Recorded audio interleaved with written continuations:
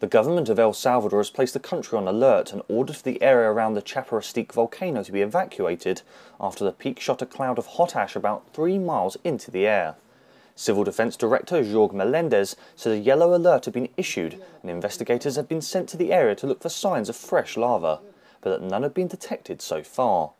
The 2,100-metre volcano last had a major eruption in 1976. Located 140 kilometres east of the capital San Salvador, about 5,000 people are estimated to live around the volcano. Civil protection authorities are evacuating a 3-kilometre zone around the volcano and setting up emergency shelters. Whilst there has been no immediate reports of injuries, there are fears the ash spewed from the volcano could damage the region's coffee plantations, one of the country's most important exports.